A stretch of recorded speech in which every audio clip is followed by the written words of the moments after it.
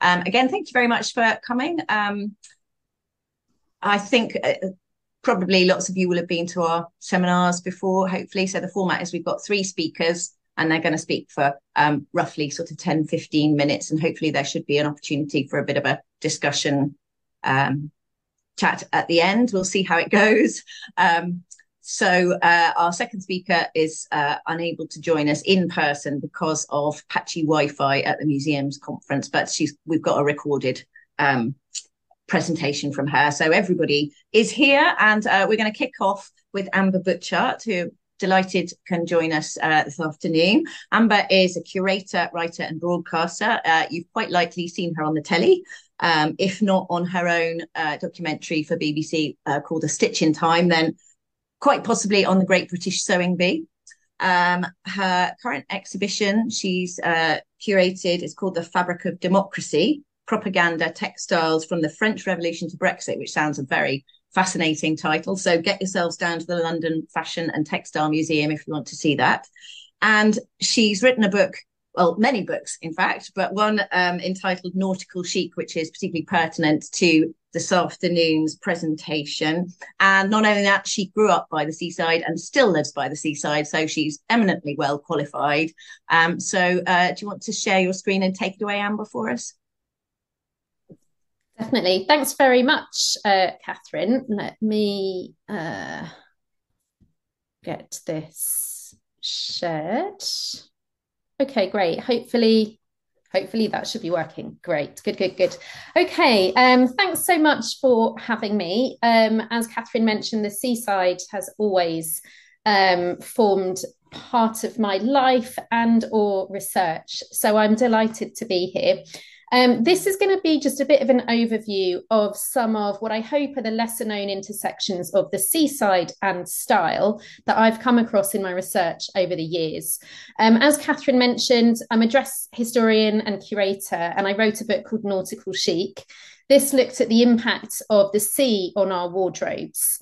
And I did a lot of research for that book in my hometown of Lowestoft on the Suffolk coast. I now live in Margate on the Kent coast, which is the other beach that inspires much of my current research into the seaside as a fashionable space.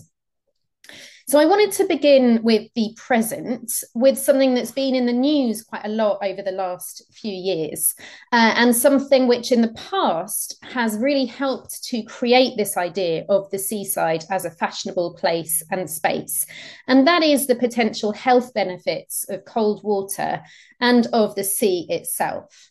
So these are just some of the articles from the last few years on the potential health benefits of cold water swimming. And I'm sure many of you, if you are seaside enthusiasts, maybe you are year-round sea swimmers, and I'm sure you've come across these studies if so. So the first one up here at the top left, this study was in the news a lot in 2020, as researchers from Cambridge University found that cold water swimming may, big caveat there, may protect the brain from degenerative diseases. The research was at an early stage, and I should add the disclaimer that we have to add that cold water immersion can be very dangerous if you're not used to it. But this is one of a number of reports over the last few years that have talked about the potential positive effects of cold water swimming from a health perspective. On the right, it's also been studied in relation to menopause and alleviating menopause or perimenopause symptoms. So this is from August 2020. And it detailed another study that's currently underway. Researchers said that if the results are positive, it could even lead to more GPs socially prescribing cold water swimming. And below that, we can see this article from a year before in Vogue. This is just one of many, many, many articles that have been written over the last few years on the anecdotal mental health benefits of swimming in cold, open water. So, as we can see, the buzzing euphoria of cold water swimming is enjoying a renaissance. And in terms of fashion, we find this lure of health and wellness really at the centre of what initially made the seaside a fashionable place. So it was in the 18th century that sea bathing first became fashionable, spurred on by doctors and other medical officials who advocated the health-giving qualities of taking the water. For example, a doctor named John Anderson wrote a treatise specifically about sea bathing in Margate in 1795. I know that there's obviously the very well-known 1750s one based in Brighton, but there was also this one in Margate in the later 18th century. So he wrote this after he recuperated here after a long and severe fever.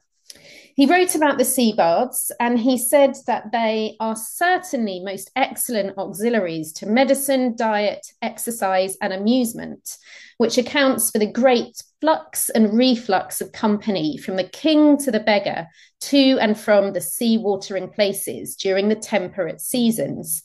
The bountiful ocean answers the peremptory demands of thousands and tens of thousands of proper claimants each year, which again gives a sense of the scale of these kind of coastal visits by this time. And there was sea bathing at Margate from at least the mid-1730s, and it became a key destination for wealthy Londoners looking to take the sea cure. And different to many other coastal resorts, Margate did not have to rely on the arrival of the railways because people would travel up and down the Thames by sail ships called hoys, and then later by steamships as well. So very early bathing resort. And this became evident in the later town motto, Porta Maris, Portus Salutis, a gate of the sea and a haven of health. The Royal Sea Bathing Infirmary was founded here in 1791 and opened about 5 years later. And around 40 years earlier, a local glove and breeches maker named Benjamin Beale had created the Modesty Hood for bathing machines, so visitors could be dipped with a modicum of privacy. Women might or might not, as we can see here with Thomas Rowlandson, wear a bathing gown, which was similar to the shift or chemise that was worn underneath dry clothing. This is an item which was really key to ideas around sanitation and cleanliness at the time. So in terms of like land clothing, let's say, it's the item that you would wear closest to your skin, closest to your body before you put anything on your stays, corset, whatever. Sea bathing, as I'm sure you all know, became so fashionable that Jane Austen satirized the obsession with resorts and sea bathing in her unfinished novel Sanditon that she was writing at the time of her death in 1817. In the novel, one of her characters quips, "Saline air and immersion will be the very thing." And this kind of has a double meaning when it's said in the novel, because it means not only for their health, but also for their recently acquired fashionable lifestyle. So from this time, the seaside also became a site of fashionable display. Here we can see some fashion plates from the Queen magazine, and for either promenading or in fact swimwear on the right-hand side, and a very nautical promenade in Punch magazine in the centre. So from the earliest days of coastal tourism, when the coast crossed over from a place of work to a place of leisure, it has been dominated by the idea of fashionable display, the desire to see and be seen. In European retreats, such as San Sebastian and Biarritz, the presence of royalty set the trends for the leisured classes. In Britain, as we just heard, doctors advocated the health-giving qualities of taking the water, and 18th century aristocrats duly responded. The evolution of the railways throughout the following century increased these excursions to the sea, and discussions of health and well-being were gradually superseded by the lure of pleasure. The annual trip to the coast soon became essential for the maintenance of a fashionable lifestyle, as increasing numbers of resorts evolved from spa towns or from picturesque fishing villages. Magazines advised on the best dress to wear for strolling, bathing, and boating, often with appropriate nautical flourishes. A French magazine called La Corbeille wrote in 1855, "Attire for bathing beaches and spas is every bit as, if not even more elegant than, clothes for walking along the Champs-Élysées or the Bois de Boulogne. So as a holiday destination, a level of sartorial ostentation was tolerated at the seaside that wasn't viewed as acceptable in urban spaces. It was really a place where social rules could be broken. And we really see that in these images here, these outlandish seaside fashions promenading on the pier as satirized in Punch. These are by the illustrator Edward Linley Sanborn, who worked for Punch from 1867 until his death in 1910. And he was the creator of this series, Mr. Punch's Designs After Nature, which I love.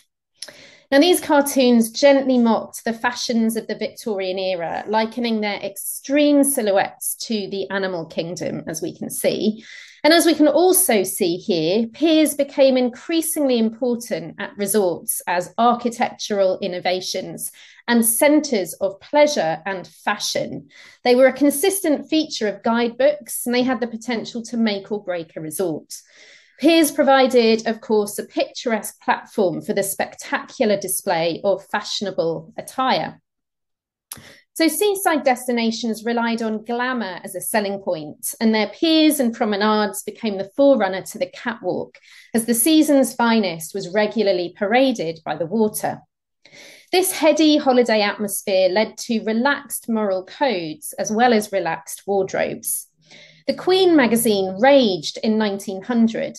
There are the young ladies, perfectly decorous and well-behaved in London, who give themselves up to abandon on piers and other public places. However, as much as the seaside became a place of fashion and leisure, it was also, of course, a place of work. And this is where I wanted to move on to consider fisherfolk. So these are studio portraits of women who were known as Cullercoats fishwives in the northeast, not far from Newcastle. These are studio souvenir postcards. And what we see in all of the kind of many of these souvenir postcards, not just of fisherfolk, but across a variety of different areas, was Victorian nostalgia for pre-industrial life being commodified and packaged into sanitized postcards. Fisherwives were quite popular subjects. Through these fisherwives, we see the romanticization of rural and coastal life. Now, the fishing industry dominated coastal towns such as Lowestoft in Suffolk for about a century until the end of the 1960s, providing employment for much of the population, both around the year and seasonally, as workers followed herring shoals down the coast, where women would join local girls in gutting, packing, and salting the catch. Grueling work for 10 to 15 hours a day resulted in a staggering 854 million herring being sorted in just 14 weeks, when the industry was at its peak in 1913. And I don't know if any of you saw it, but there was actually an article in The Guardian this weekend about how the kipper is making a comeback. So becoming very fashionable again. Now, as with much seafaring work that could be hazardous and demanded clothing that protected from the elements, there was a great desire to dress to impress in scarce leisure time, and especially what became known as Sunday best. And this is similar across many working communities at this time. So for fisher girls travelling down the coast, Sunday best dresses were carefully packed alongside oilskin or leather aprons and other accoutrements of the profession. And here we can see fisherwives wearing their best clothes, which included printed silk or cotton blouses with matching aprons. So the Cullercoats fishwives were quite well known for their distinctive dress, as were other groups of fishwives working around the British Isles, and certain styles even crossed over into fashionable dress, again, satirized by Punch. I love this image so much. We were able to use this in the Nautical Chic book. I have a whole chapter on fishing, the fisherman as a sort of style icon, and the sort of crossover of clothing from this, this workwear really needed to perform a particular purpose, and its sort of transition into fashionable dress as well.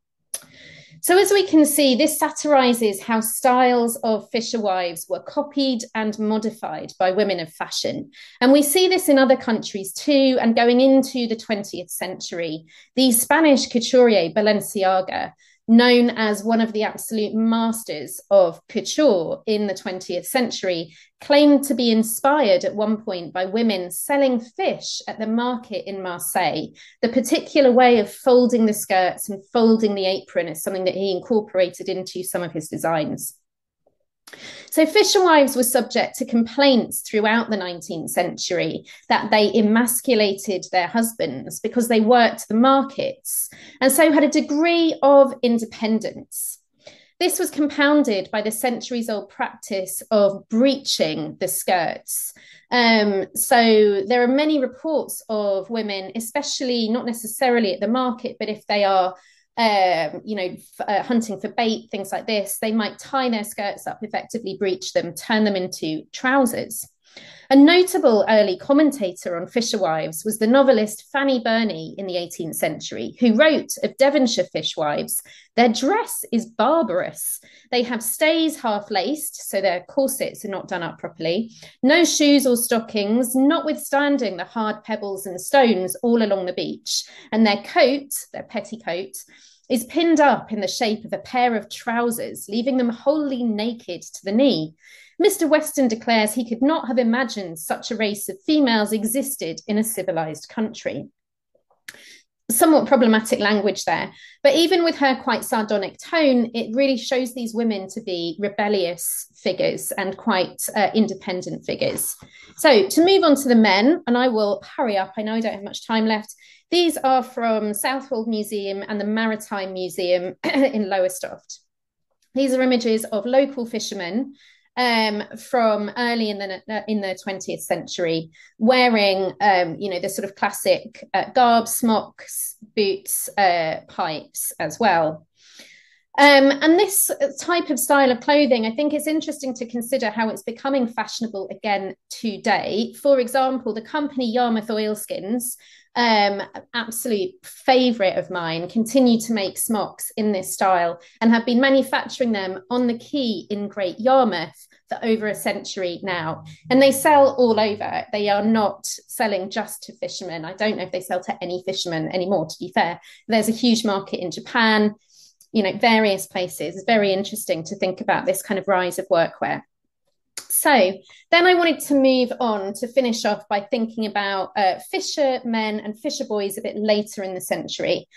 When I was researching at the Maritime Museum in Lowestoft and the library in Lowestoft, I came across stories of the Lowestoft fisher boys in the 1950s and 60s. And I was lucky enough to actually interview some of the people who were involved with this. You can see the store Lawrence Green here. I spoke to Spencer Green, the son of the tailor Lawrence Green, and I also spoke to a man named Joe Neve, who worked with Lawrence for 19 years from 1954. So Lawrence Green was the local tailor where the boys would design their suits, and then Spencer took the business over. So a lot of this information is from those interviews. So this is all about the Lowestoft fisher boys. They would spend 10 to 14 days at sea at a time, and then they'd have 2 to 3 days on shore. It's a pretty arduous life. And as the boys came off the ships to this scarce leisure time, this competitive system of dress developed.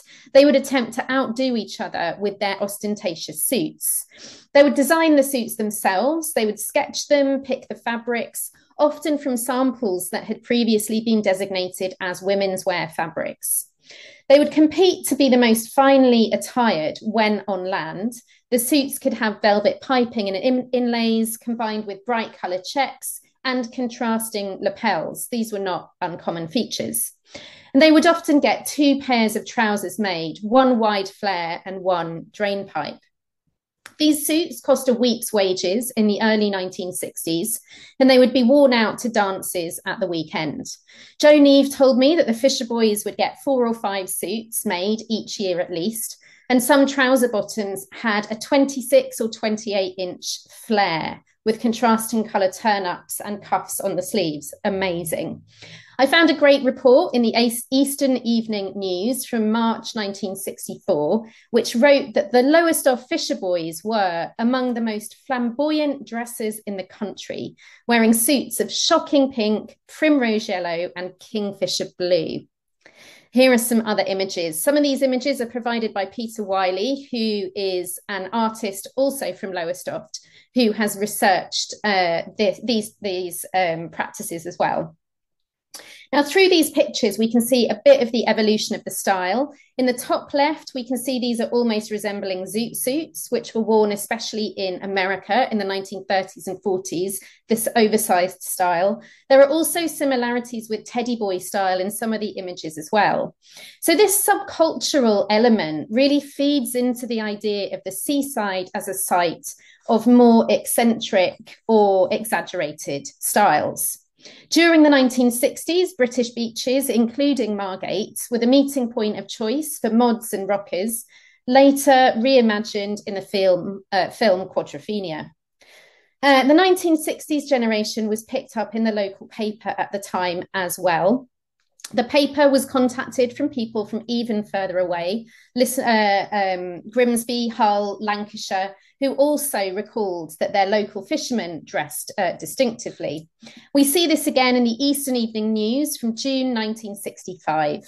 The love of striking colours when they came ashore has long been a characteristic of fisher lads in many parts of the country.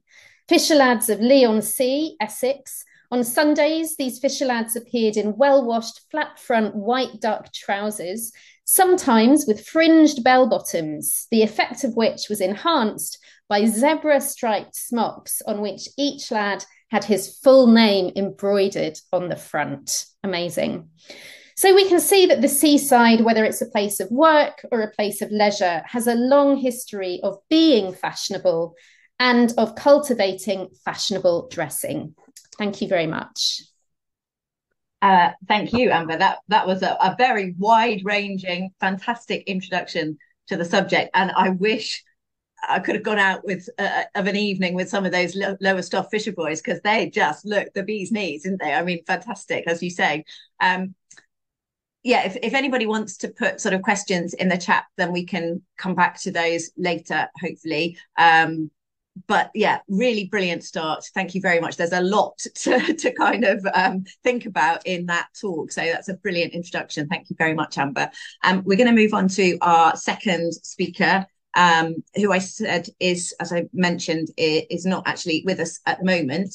But Ciara Phipps is the director of Southend Museums. And so she oversees all the aspects of the museum's delivery, programming and strategic forward planning. But she is also her specialist interest is in the textile collection, and she has expertise in dynamic fashion exhibition making. So she is going to be talking about, I think we're ready to go. She is going to be talking to us about the bathing costume collection that is housed at Southend Museums. So are we okay? Hello, everyone. Thank you very much for having me here today. I'm sorry I'm actually doing this as a recording. Yeah. Rather than live at the event, because I'm actually in Newcastle at the Museum Association conference at the moment, so I couldn't find anywhere that would be quiet enough to deliver tomorrow for the event, so you've got me in recording today. But yeah, I'm delighted to be here to talk about our beautiful collection of swimwear, something that's a real kind of interest of mine.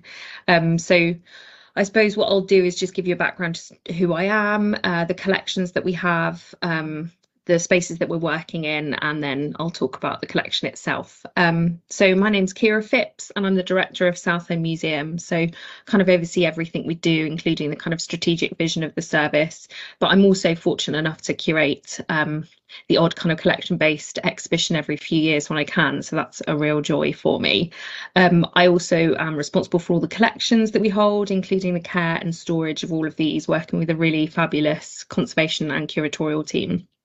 So I originally moved to the museum service about 10 years ago now to catalogue, research and create a collections management plan for this really kind of beautiful collection of swimwear that I'll be talking about shortly, alongside delivering a touring exhibition of the swimwear that ended up going to about 8 venues around the UK. So this was an Arts Council England funded project that was kind of focused on broadening access to this really wonderful collection, which was donated to the museum service in 2006. But before I go more into that, I'll just give you a kind of overview of who we are and our venues and so on. So we have 4 venues within Southend Museum Service. We've also got an off-site store as well. So we've got Central Museum and Planetarium, which is home to displays of social history, natural history and archaeology. We've got the Beecroft Art Gallery, which has fine art from our collection, including oils, watercolours, prints, drawings and sculpture on display. We also have a wonderful programme of temporary exhibitions in the gallery as well of local artists' work. The gallery also houses the services fashion and textiles collection, which has a rolling programme of collection-based exhibitions every year in our dedicated fashion space, which is great. And we also have 2 very beautiful historic properties, Pritwell Priory, which is a Cluniac Priory in Priory Park, and South Church Hall, which is a medieval moated manor house in South Church Gardens. So to give you an idea of the individual collections we hold, the fine art collection dates from around 1600 to present day, with works by Constable Rossetti, Sir Joshua Reynolds and numerous old mask paintings, as well as kind of photography, drawing and sculpture. Our fashion and textiles collection numbers over 7,000 pieces, ranging in date from around 1640 to present day. And our kind of social history collection, as well as lots of other things, has the largest collection of echo radios, domestic design and memorabilia in the world. And our natural history collection, which is really vast, has some kind of incredible examples of local and national specimens of flora and fauna, including the extremely important collection of taxidermy by John Davy Hoy. So finally, our archaeology collection contains 2 internationally significant finds, the Anglo-Saxon Pritwell princely burial and the London shipwreck assemblage. So the London is a second-rate naval warship that blew up about a mile off the end of Southend Pier, and kind of it was on its way to fight in the Second Anglo-Dutch War, but sadly came to its end at the end of the pier. So we've got this incredible assemblage from that collection as well. So moving on to our swimwear collection. This collection was donated to the museum in 2006 by the family of a woman called Mavis Plume. She had been directed to the museum service by the V&A originally. So Mavis had been collecting swimwear throughout her life. She'd created her own hire and photography studio called Studio Margaret. And the range of swimwear collected by Mavis was really incredible. Kind of demonstrated a very representative collection. She kind of ensured that she had examples from each decade from around 1841 onwards. Some decades have numerous examples from each year, with the strongest decades being the kind of 20s to the 60s.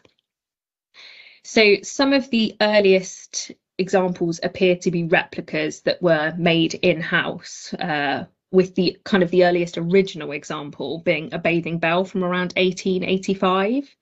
There were also swimming aids, swimming hats, beach shoes and some beach pyjamas in the collection as well, which is really fantastic. As you can see from some of these images, Mavis used a model to pose in the swimwear in the studio to advertise the garments that were available to hire, essentially. We do have numerous examples of these photos. These are just a small selection. My favourite ones are the ones that are kind of have props here that she's posing with, so those are quite fun. So this collection of Studio Margaret aquatogs was, as it says in her previous in the previous image, this is a leaflet that was kind of advertising the studio. So it was a collection of bathing costumes that were available to hire to clubs, organisations, local authorities, businesses, advertising agencies, film companies, theatrical groups and individuals, as she kind of says it here in her leaflet. She goes on to say the collection consisted of bathing gowns, smocks, tunics, dresses, ensembles, combination chemises, sheaths, regulation and corporation swimsuits and bikinis, along with all the other kind of accessories that I've already mentioned. So the leaflet says that each costume is complete with accessories where applicable and can be supplied with shoes where considerable walking is to be done, or without shoes when the costume is to go into the water. It goes on to say that the costumes have already been hired for every conceivable occasion, including swimming galas, the opening of pools, pool centenaries, carnival floats, individual float entries, cabaret dances, fashion displays, static displays on wax figures, which is quite interesting, television, films, theatricals, women's institute shows, local scout and cub shows, Christmas morning swims, sponsored swims, reviews, and fancy dress. So obviously a lot of places she was hiring these kind of costumes out to. The leaflet closes with the sentence, whatever the day, event or occasion, there must be a bathing costume or selection exactly right for you, which I just thought was brilliant.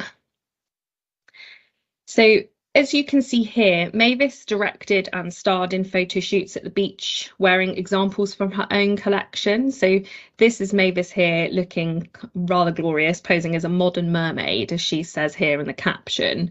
These examples are from a book that Mavis wrote, in which she says in her foreword that this is kind of, I suppose it's an up-to-date record of bathing fashions, which may be used with confidence by biographers, students, film and stage producers, and others interested in the subject. So she goes on to say that its further object is to show not only the development of costumes, but the reasons and events which influence design, to show in a humorous manner that period costume looked like in their natural environment, but not to the extent of ridicule. Further, this book may serve to publicise in some small manner those early bathers and swimmers who were really pioneers in a movement to overcome traditionally incumbrous dress for a sport which demands the minimum of clothes. Such women who dared ridicule and worse should not be held to further mockery, but rather higher claim. Finally, it may bring to the public's notice a sport which is neglected by so many individuals and authorities, yet should be put to high on the list of education and recreational pursuits for all ages.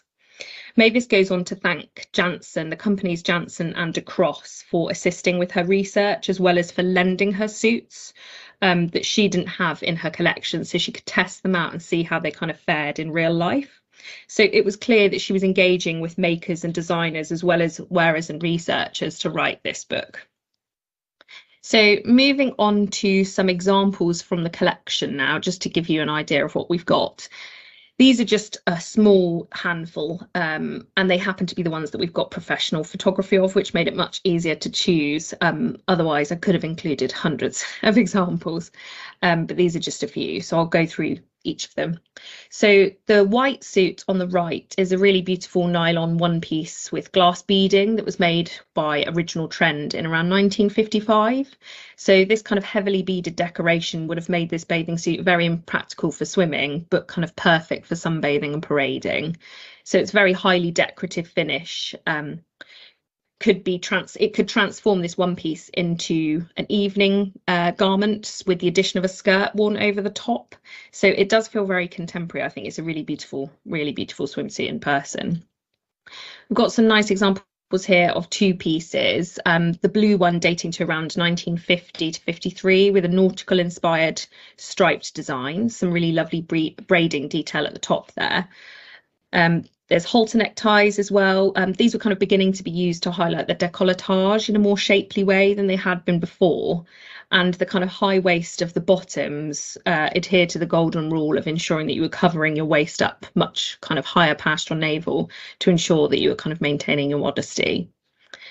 The beautiful red floral two-piece was made by Martin White and dates to around 1950 to 55. The kind of tight waffle ruching and shearing has given this kind of two-piece suit its really figure-fitting shape. The red panel on the briefs hold in the tummy whilst kind of working with the bra top to create the illusion of that kind of hourglass silhouette that was obviously so desirable at this time in the 50s. We've got some incredible examples of men's swimwear here. We've got a bold kind of 1980s animal print Speedo. We've also got some swimming thongs for men from the 1920s. So these swimming thongs have been explored as examples of queer culture within our collections, as they often had been worn for kind of posing in muscle magazines as well as for swimming and other exercise. So throughout this period, there was a focus on the kind of improvement of the male body, and kind of fitness regimes and exercises being photographed and displayed in magazines.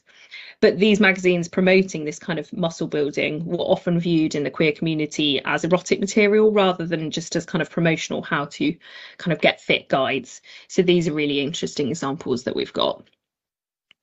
This very beautiful green one piece was made by Janssen. It's called Capri, which is a great name for a swimsuit, isn't it? This is made from wool and lastex, and it dates to around 1948. So for Janssen, like lots of other companies at the time, lastex was this kind of miracle yarn. It allows this one piece to stretch in all directions, whilst also giving the kind of suit its really figure-fitting shape, unlike kind of earlier examples of woolen bathing suits that would kind of really sag when wet.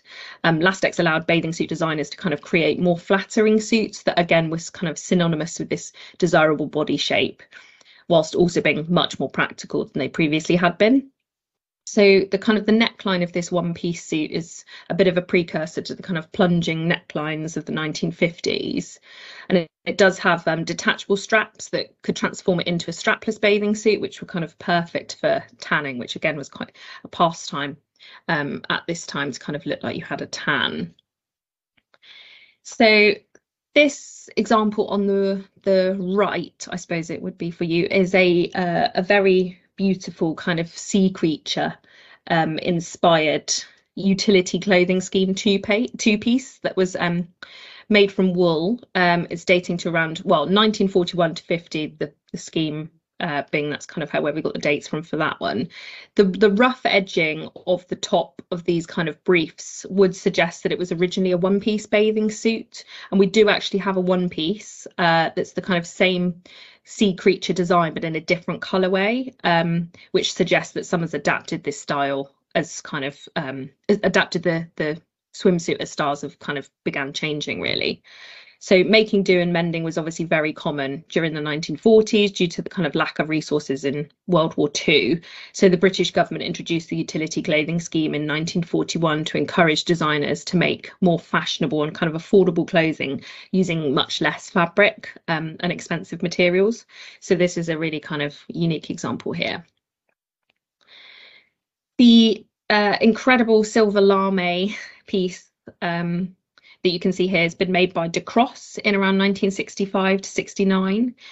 So the silver lame fabric gives this bathing suit a really kind of futuristic look, which was all the rage at this time, with kind of futuristic fashion booming really, thanks to the space age or the space look that was promoted by designers such as Pierre Cardin, André Courage and Paco Rabanne.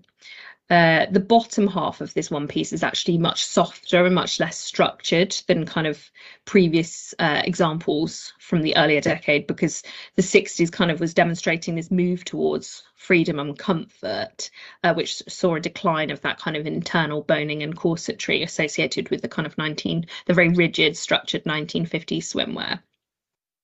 The black example next to the silver was made by Blue Lake, and it was made from brine nylon between 1965 and 69 again. The cut-out sides and the very kind of high hip line of this fairly revealing bathing suit also display those kind of freer attitudes towards the body in the late 60s. Brine nylon held its shape really well when it was wet, so it was ideal for swimwear, and it also allowed for much more kind of daring shapes and patterns to be created, which you can see here.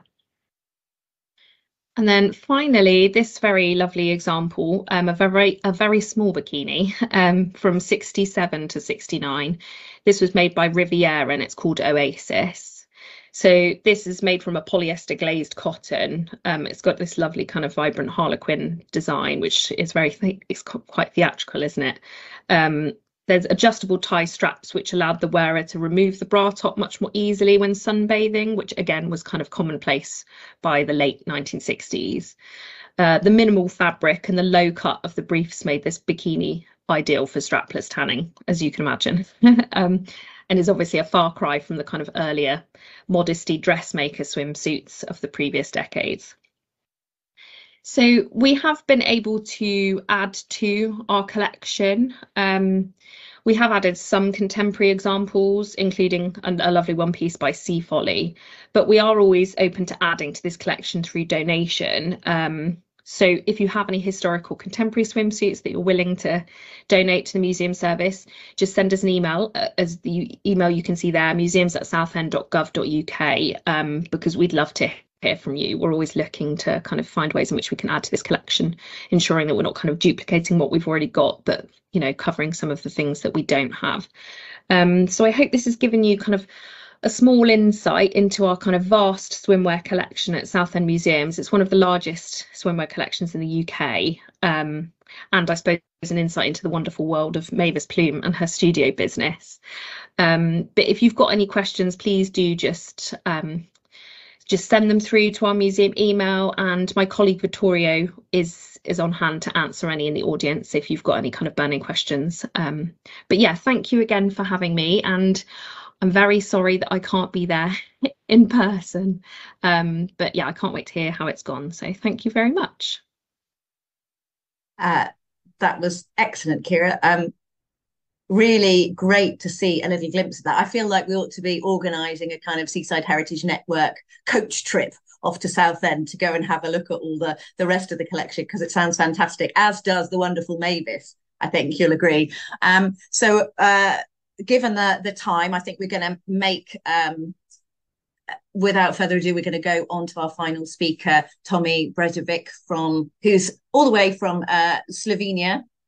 And we're very delighted to have your own perspective on bathing costumes as a collector yourself, and curator of an exhibition all about life on the beach along the Adriatic coast. And I know you've got lots of slides, so I'm very much looking forward to this presentation. So do you want to take it away, Tomi?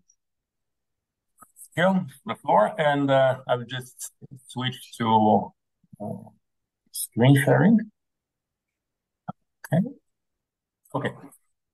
This is just, instead of my introduction, my name is Tomi Brezovec. I teach at the Faculty of Tourism Studies at the University of Primorska, which is situated in Portorož. You can see on the map on the screen where this is located. It's northern part of Adriatic Sea, just across the sea from Venice, which unfortunately I cannot see it across the sea, but in 2 hours by boat I can reach Venice. So what you see on screen is the nearby city, the town of Piran, and I'm right now sitting, if you see my cursor, I'm sitting somewhere. Okay, I'm sitting right here now. So when tourism started here, the area was under Austrian and Hungarian Empire.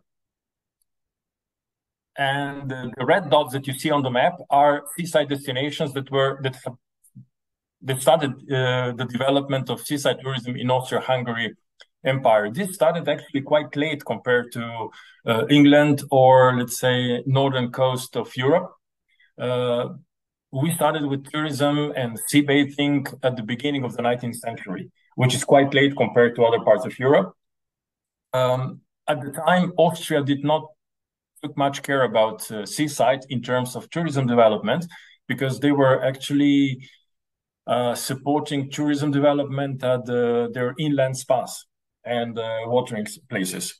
The coast was a kind of neglected area because it was supposed to be for fishermen and seamen, and those are people who high society of Vienna didn't want to have much to do with. So the coast was a kind of left apart. And until actually tourism in other parts of Europe started to show some economic benefits, so then the Austrian government started to think, well, maybe it's something into it, and they started with development of tourism as well. So, as I said, we started with tourism quite late, the early 20th century. When I say early, I mean it's 1820s, 1830s. And it was developed in terms of actually floating baths. And I will talk about that just in a minute. But before, I want to stress some other elements that were important for the type of sea bathing that has developed in this area, which is, first one is quite late translation into Italian of Richard Russell's book on the positive elements of sea and seawater for human health. This happens about 60 years after when the book first was published in Britain. So it's, again, quite late. Then the second element is morphology of the area, which you saw on the slide before, is quite a rocky coast, no sandy beaches, quite deep water close to the shore. So no way of doing any bathing with bathing machines or something similar that has developed in other parts of mostly Northern Europe. And then again, I want just to spend a word or two about the season. Actually, the sea bathing, or actually spending holidays at the seaside, was actually a winter event and not a summer event. Actually, people were coming from Vienna, for example, which was the capital and the biggest city of the empire. They were coming on the coast during the November, December, up to April month, because it was a way to escape harsh winter in Vienna. So they come to the coast with mild temperatures at around 8 to 10 degrees. Well, today we have 15 degrees and sunshine outside. While during the summer it was too hot, so they escaped back to their mountain destinations in Tyrol or in what is today Bohemia or Czech Republic in the spas. So the coast was quite not very popular during the summer. I'm talking about the early days of using the coast. Later on, sea bathing became popular, and of course, summer became the month to visit the coast. What we see here on the picture is the first bathing facility that was built in Trieste in 1823. And actually, it was the first facility built on the Adriatic coast. It consisted of a floating platform with many individual cabins that were equipped with a cage hanging on ropes, and with the pulleys, they were, lowering the cage with a swimmer or with a bather into the sea. And I usually compare that with and I call it a tea bag bathing. It's like you put the people in the cage and you put it in the water, and after 5 minutes, you take it up and then in again through the pulley, like this. And this was a kind of the only method in order to put people in the water, because not many knew how to swim. And the water was, as I said, very deep at the beginning at the shore. So you could not walk for, 10 meters or 15 meters with the water up to the knees, but water was soon up to the throat. So if you could not swim, you wouldn't enter the water. The swimming platforms were quite popular at the time. Here we see a plan for building a similar bathing facility in my hometown in Portorož. This was a plan at the mid-19th century, 1856. It's a mixture of two types of bathing facility, which is consisted of floating platform, which you see here at the bottom, and a U-shaped facility which was accessible from the land. This was just the plan, was never realized. Actually, we are still researching the possibility that the idea was stolen by Trieste, because just 2 years after, a similar bathing facility was built in Trieste. In terms of, you can see the platform here, it was called Bagno Maria. And my speculation is that the project was moved from Portorož to Trieste because just a year earlier, a railway from Vienna to Trieste was finished. And so the inflow of tourists and visitors coming from Vienna to Trieste was quite strong. So they needed a bathing facility there and not in Portorož, which is an hour away from Trieste. Well, eventually, a few decades later, only in 1890, bathing started also in the Bay of Portorož. And you can see here the first hotel, and you can also see people dressed fashionably. Those are, let's say, upper class of society. This was coming to Portorož for spending their summer holidays. Actually, the destination was getting quite popular in a short period of time, in about 10 to 15 years, from 0 tourists up to several thousand of tourists every year. Unfortunately, the First World War broke up and tourism had stopped for quite some time.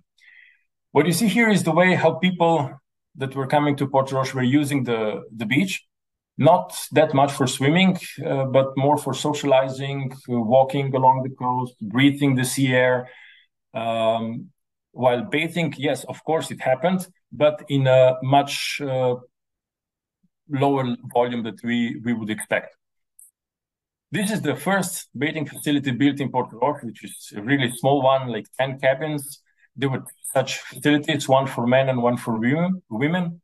Eventually, only families were allowed to bath together, like husband and a wife, together with kids. Otherwise, men and women were separated.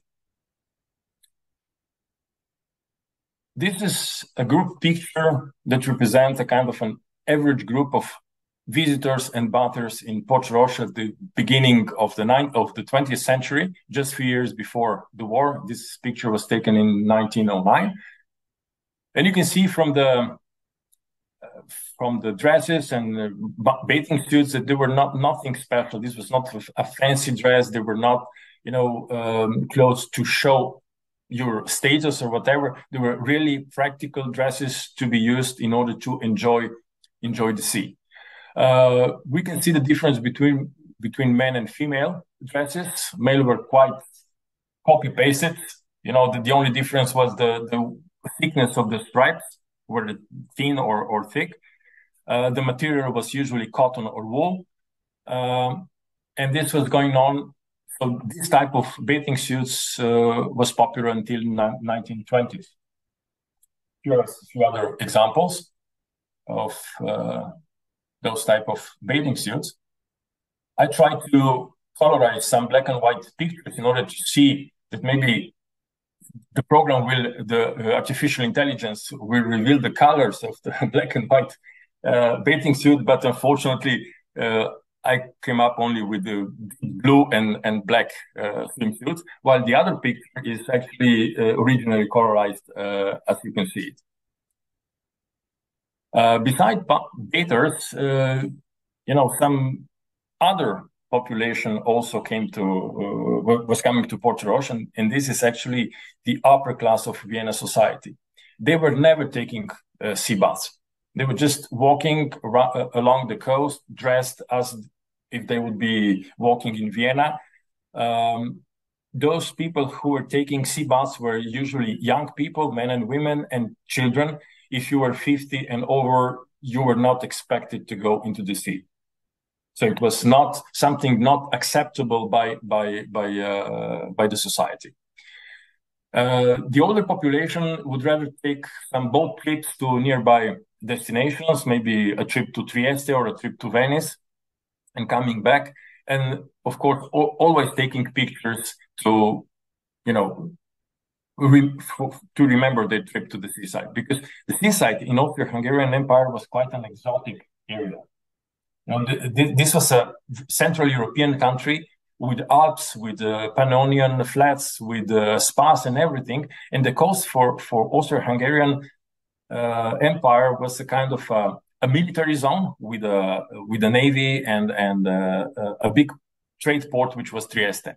Tourism came, as I said, quite late. So going to the coast in 1910 was still an exotic endeavor. Well, after the First War, things changed.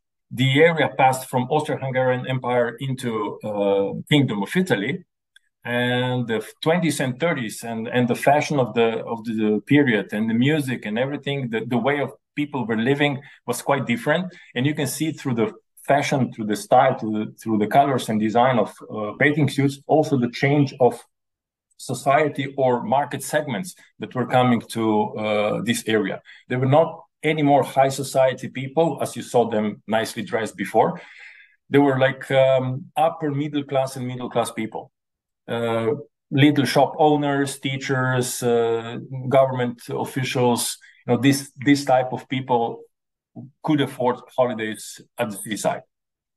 And you can see female figure was usually used in promotional materials, always dressed in a bathing suit.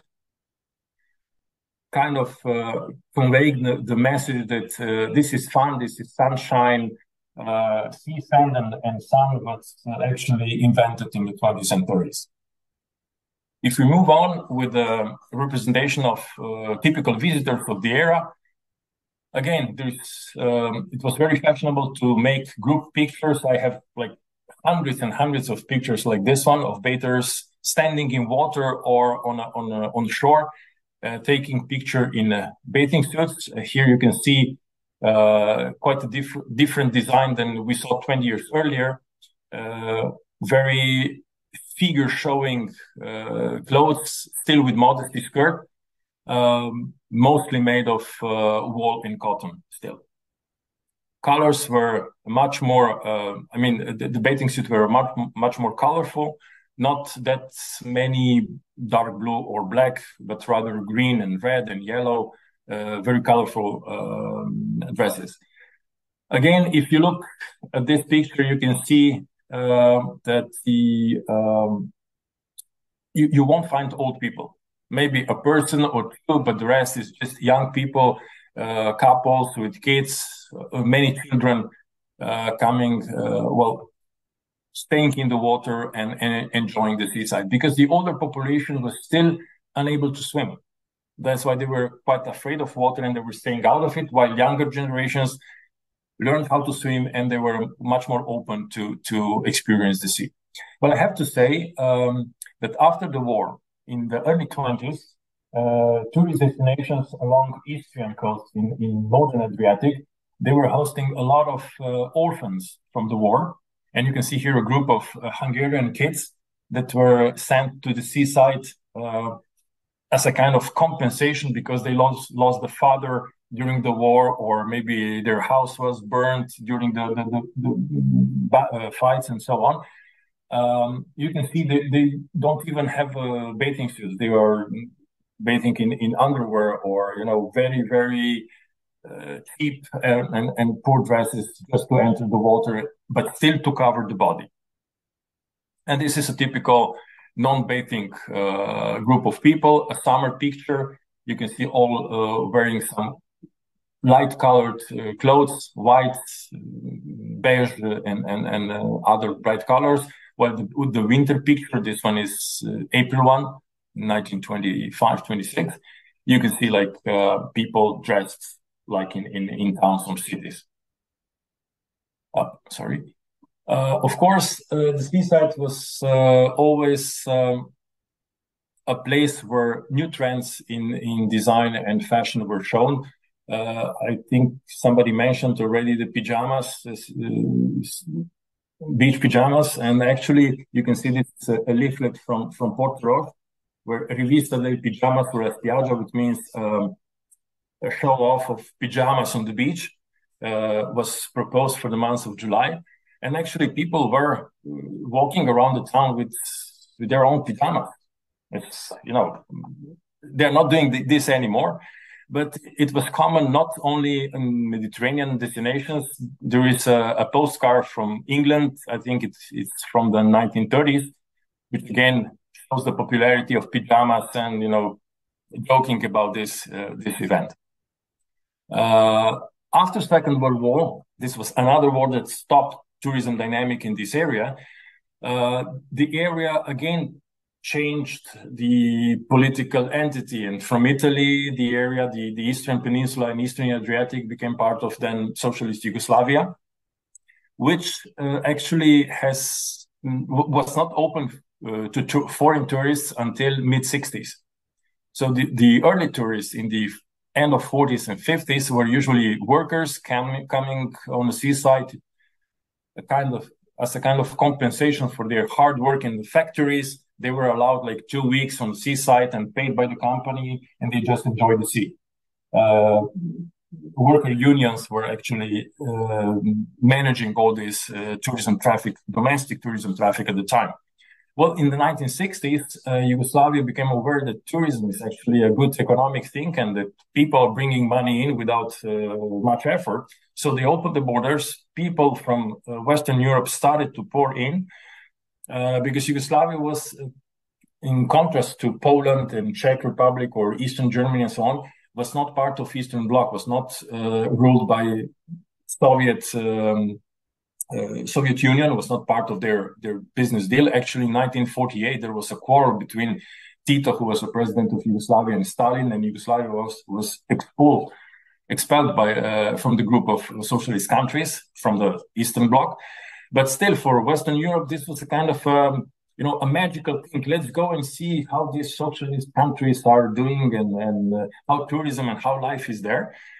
And since the borders were open and the prices were cheap, the sunshine was shining, the sea was nice, the fish was good. So tourists from Germany, Italy, England, Benelux, Scandinavian countries were coming in hundreds and hundreds. Really, it was Yugoslavia at the time in the 60s and 70s was third or fourth by the number of foreign visitors in Europe. This is a tourism promotion that was published in the 60s and 70s and into the 80s, which were the era of golden era for tourism in Yugoslavia, because we know that at the end of the 80s and the early 90s, Yugoslavia fell apart, and actually tourism stopped again. So every 30 years, we have a war that is stopping tourism on the Adriatic.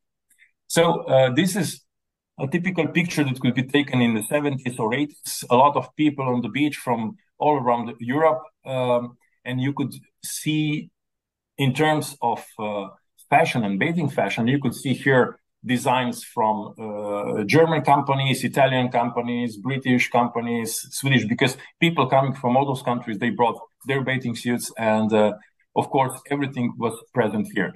At the time in Yugoslavia, each republic of the former Yugoslavia had several companies that were producing bathing suits. In Slovenia, right now, we have about 13 producers of some smaller ones, some boutique ones, or some big companies that are producing, still fabricating the bathing suits. As in many other countries, May, June, and July and August numbers of women magazines were producing pictures and photos of what is fashion right now, which colors are fashionable, which models are fashionable. And they were also producing sewing patterns for making your own suit, especially the journals from the 50s and 60s. So if you could not afford to buy a bathing suit, you could make your own. Well, this is the picture of the beach that was taken last summer.